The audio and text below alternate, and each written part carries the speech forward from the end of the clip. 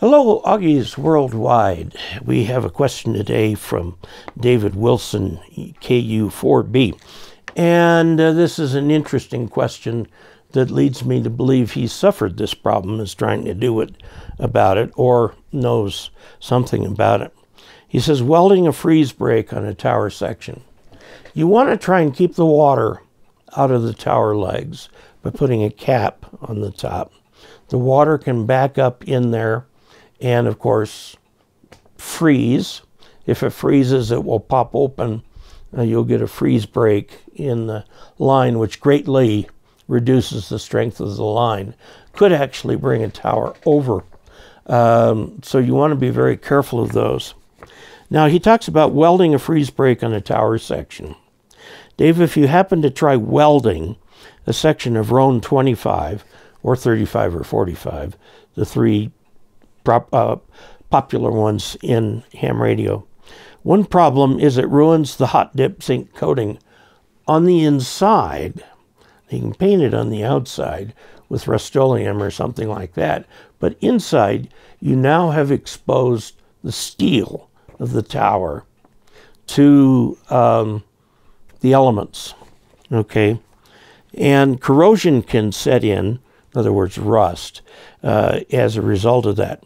The problem might be the inside section where it is not visible. He says, I don't speak for Rohn, but thought I would mention this because I would not trust a section repaired that way. I've done some welding, but am no expert at it. And 73's from Dave Wilson. So, you know, he brings up a good point. It's very tempting to just freeze that. If I were you, I'd put some reinforcement around it so that if it continued to rust out around that break, you've got some reinforcement on there that will keep that tower leg strong. You can approach Rohn and see what that might do. Rohn, by the way, is R-O-H-N. Rohn 25 is their thinnest tower. 45 is their thickest. Rohn 25 has to be guyed. Some of the bigger pieces, you can do some unguyed sections on that. But be careful with that. You don't want your tower rusting out on you. It's not healthy for anybody around. So there you have it. Yeah, it's a good point. You've got to make sure that all the parts holding your tower together are properly corrosion protected. It might be that you may want to put a reinforcing section around it and then bolt it above and below and put corrosion control in where you drill the belts, drill the bolt holes, okay, which can help keep the coating on it.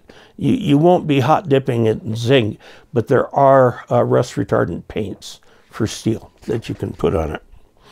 And if they kind of look kind of orange sometimes, you can always paint over that with black or dark green or whatever you want. Okay, so there you have it. Until we next meet, 73.